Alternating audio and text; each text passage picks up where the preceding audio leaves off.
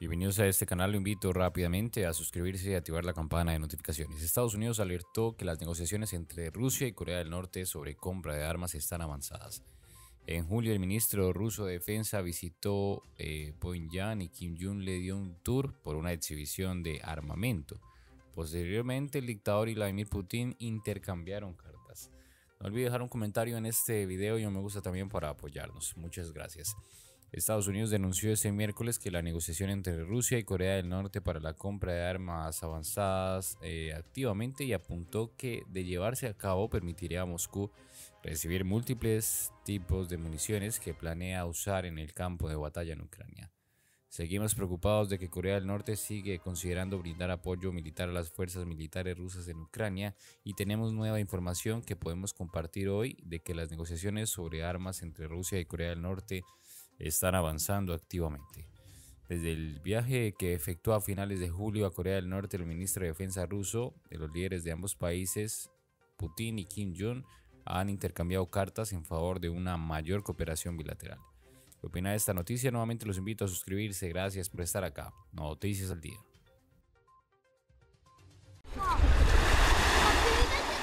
En los últimos días de un segundo verano en guerra, bajo el ardiente sol del Mar Negro, encuentras, gente en la playa. En realidad, desde la invasión rusa es la primera vez que parte de esta costa de Odessa ha abierto para que puedan venir los bañistas. Y aunque Olga ha traído a su familia para cambiar de ambiente, no hay forma de escapar de la guerra. ¿Aquí se puede olvidar un poco la guerra?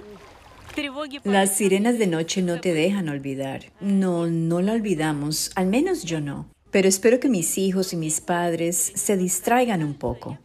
Aún así, los que pueden lo aprovechan al máximo. La vida continúa incluso en tiempos de guerra. Y aquí en el Caletón Beach Club, de cierta manera, es reconfortante ver a los padres ponerle protección a sus bebés, como si las quemaduras solares fueran lo peor que puede pasar. Pero por supuesto, no lo es. Entonces, ¿eso significa ortopedia o cualquier cosa? A 15 minutos, en el centro de la ciudad, hay una moderna unidad privada de recuperación y rehabilitación, una de las 10 establecidas en todo el país por un filántropo ucraniano. Aquí, colgando de un cabestrillo de cuerpo completo, está Vitali, de 41 años, y nos cuenta que se ofreció como voluntario desminador para el frente, y lo fue hasta que hace 8 meses le explotó una mina antipersonal en Jersón. La primera onda expansiva me golpeó la cara porque estaba inclinado hacia adelante, dice, y me entró metralla en el ojo, otro poco me golpeó el dedo y además me voló 3 dedos del pie. En la cama de rehabilitación junto a él está Ruslan, de 43 años. Su lesión es menos dramática. Tiene problemas de columna vertebral y de espalda, ocasionados por tener que transportar equipo pesado. ¿Necesita ponerse en mejor forma? Si tuviera 20 años, me dice, sería diferente. Pero tengo 43 años, así que es difícil. Pero quiere volver al frente como Vitali tan pronto se recuperen. Todavía están motivados, todavía están seguros de la victoria. Pero entonces, la conversación cambia de repente. Vitali, Sí. ¿qué cree que se necesita? Inmovilizado y muy dispuesto, es muy claro en su respuesta.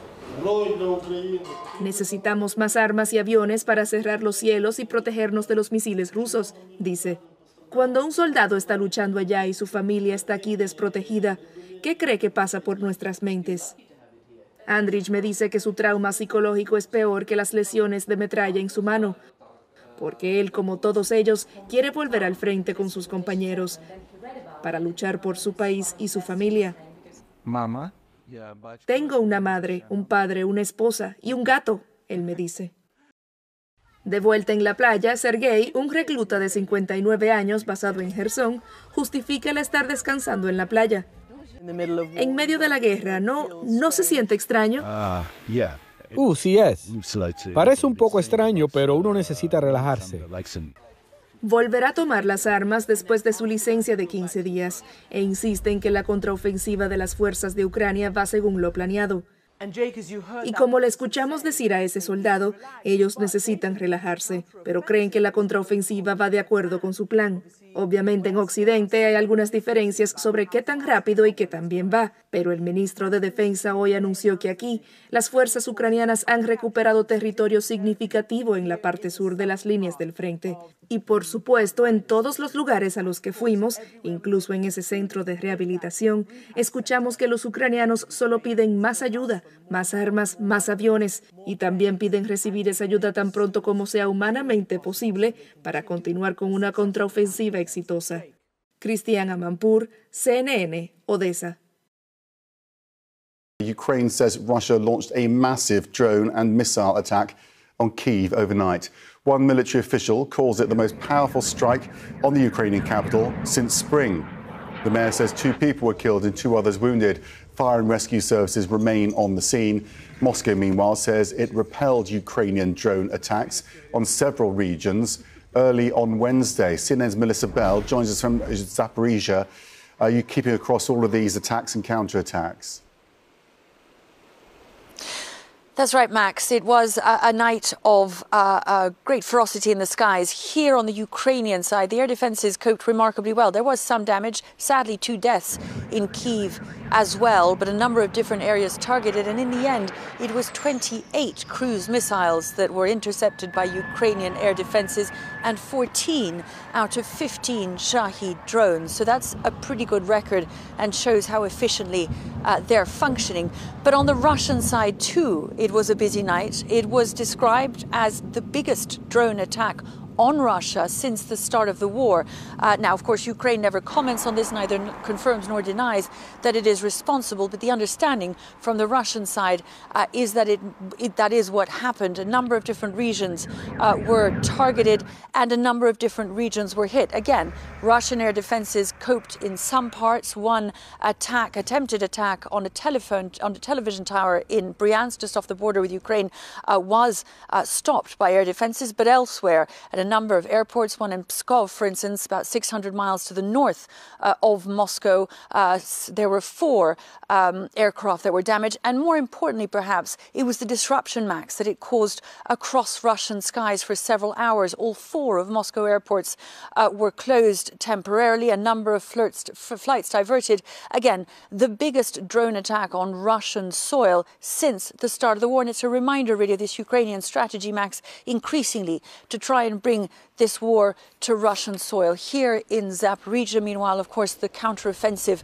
continues just to the south of here, with small gains still just to the south and the east of Robotine, where the intense fighting is said to be the worst, with a great deal of chaos there as the Ukrainians have made progress. Russian counterattacks have caused a great deal of mayhem. It is a very difficult situation, and the going for the Ukrainian forces exceptionally slow. Still, the understanding that they are making slow but steady progress, and that, they say, is something to celebrate after nearly 3 months of a counteroffensive, Max.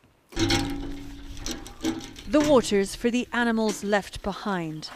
Svetlana draws some each week as she waits for her own supply, or rather, her village's. It's too dangerous for emergency services, so she will carry it the rest of the way. I can't abandon the people, she says, the elderly. And she quotes a Soviet-era saying, if not you, then who? But even in the center of Stepnogorsk, there aren't many people left. The Russians are only 5 kilometers away. Residential buildings like this one have been on the front line of this war for nearly a year and a half. The shelling, say the few residents that are left here, is day and night. About 500 to 600 civilians left in this town from several thousand before the war. So far, they say that the counteroffensive hasn't made things much worse in terms of the shelling, nor, though they say, has it made things any better. It's dangerous every day, says Ihor Samsonenko. Overnight, the roof of that house was hit. There was shelling yesterday afternoon, and a building was on fire just the other day. As we inspect the damage done by last night's artillery fire, a Russian drone inspects us, exploding just as we leave. But little phases the local emergency services who've been showing us around. People are used to the war, says Mykola Malikin, before a shell interrupts him.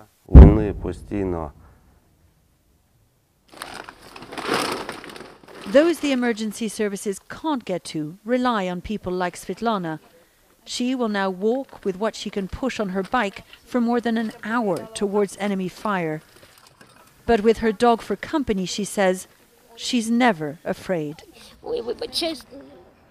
Our first guest is the former Defense Minister, Andriy Zagorodniak, who remains a key advisor to the Ukrainian government and is joining me right here.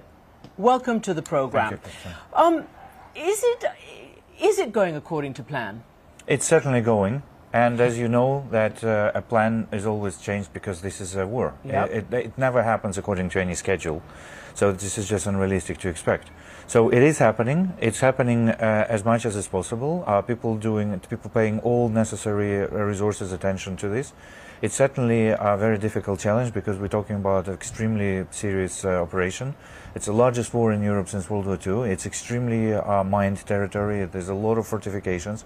We cannot apply the standard Western NATO doctrines because there's no aviation and many other things. Because there's no aviation, including there's no aviation. Yeah. So we need to invent the way how to win in this situation.